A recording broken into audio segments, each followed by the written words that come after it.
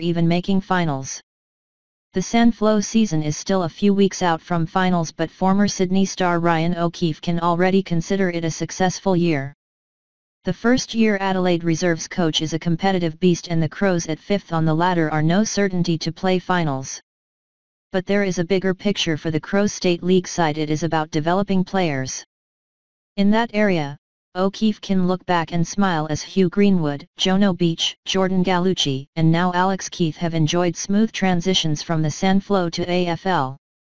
Everybody loves winning, and a winning culture is a good culture, O'Keefe said. Winning, creates good habits, and if the team's winning, the players are playing well. That's what we're here for, to develop players to become better. If we succeed in that and have a few guys, Greenwood, Beach, and Gallucci have all had AFL debuts this year, and that means the program is working.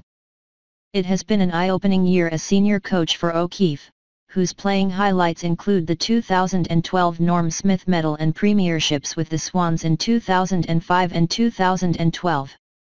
O'Keefe knew he wanted to stay in the game after his 16-season career ended, so he prepared for coaching by doing courses and accreditation while still playing. He was first assigned midfield duties with the Crows as he went straight into coaching after retirement, but this year has thrown up another string of challenges. Because he gets the players who aren't picked in the seniors, there is no control over the amount of changes he can make. Some weeks O'Keefe can wrestle with having too many talls, the next not enough, making team balance difficult.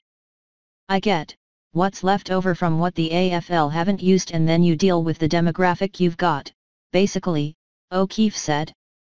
Whether you have all talls or all smalls, whether you need a lot of top UPS, unlisted players from lower ranks, or not many at all, it changes from week to week. It's been a great learning experience and I've enjoyed it immensely. The added responsibility, the final decision, and all the other things that go with it, the management of people, staff, top-up players, and their coaches.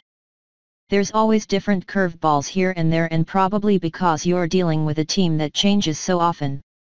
O'Keefe also has the dilemma of what position to play those who miss out on a senior game where it gives the Sandflow side the best chance to win, or where the player is earmarked to one day play for the senior side.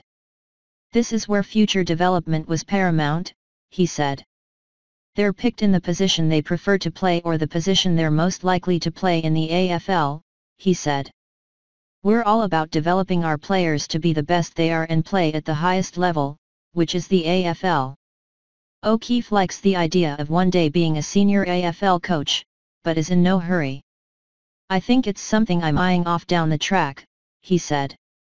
But I think there's a long way to go to get there, and I want to make sure I take the right steps and develop everything I need to. I don't want to rush and try to race to get to that point. I'm enjoying learning in the role I am now and think it's just a progression.